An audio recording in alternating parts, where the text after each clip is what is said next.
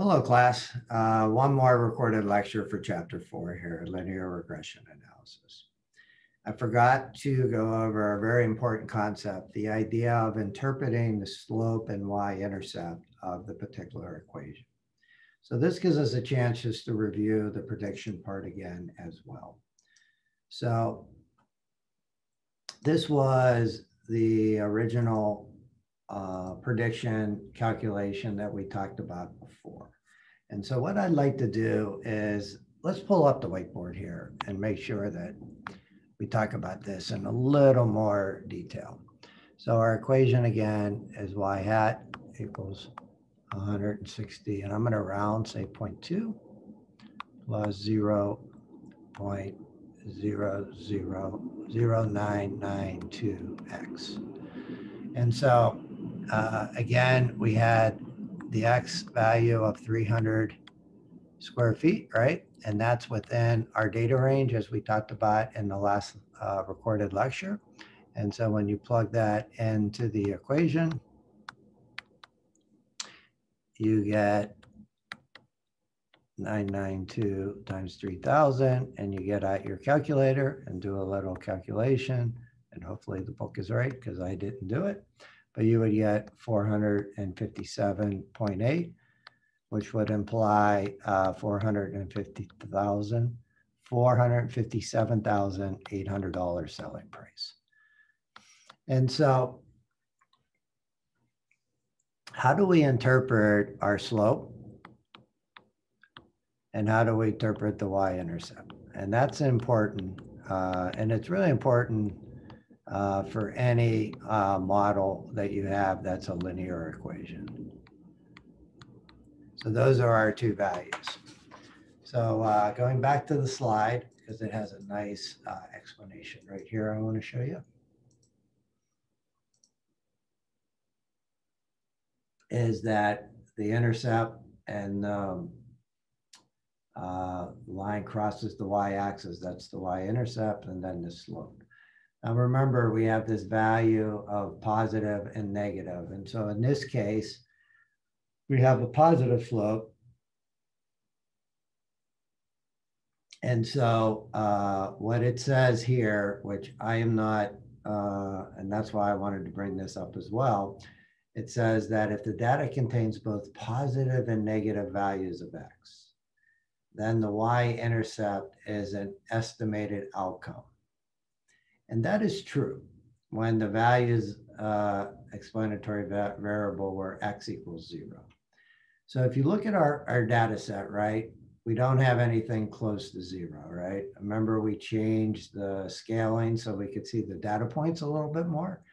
And so if you think about it, if you take this all the way down, it's going to pass at $160,000. And that would be for 0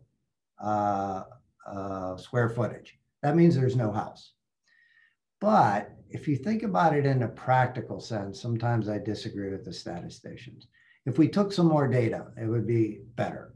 But you could sometimes think about this y-intercept being maybe the property value of where these houses are being located, right? And so it would be a good way to think about that. That's how much the property would cost if you bought it. We don't know that for sure. So I'm not saying that their interpretation is wrong, but what I am saying is that sometimes you could real world evaluate some of these. But they're definitely right that the more data we have, the better off you are. And so if you had data of both positive and negative, where you would have x equals 0 as well, it would give you a better interpretation of it. We do some, if you're going into accounting, you do some depreciation analysis, which typically is linear. And the y-intercept in the depreciation analysis is actually scrap value of whatever you're depreciating. So for example, a lot of the times you could buy an automobile or a truck, and after 5 years, it would be worth just the scrap value, which would be the y-intercept of that particular linear depreciation. What's more important, I think, is this idea of how the slope is interpreted. And the idea of slope is a change of y over the change of x. And so with regards to the example they give you is that if you're taking a look at the slope and you want to say, well, what happens if I add a certain amount of square footage to my house? How would that change the selling price? And that's the way to think about what the slope is. So if we go back to the whiteboard and we have a slope of 0.0992, right? And again, if we say, okay, I'm going to put on an addition to my home that is 300 square feet. So if I do that, and then I say to myself, given the data that I have, how much more would I be able to sell my home if it's 300 square foot bigger? And that's where the slope comes in.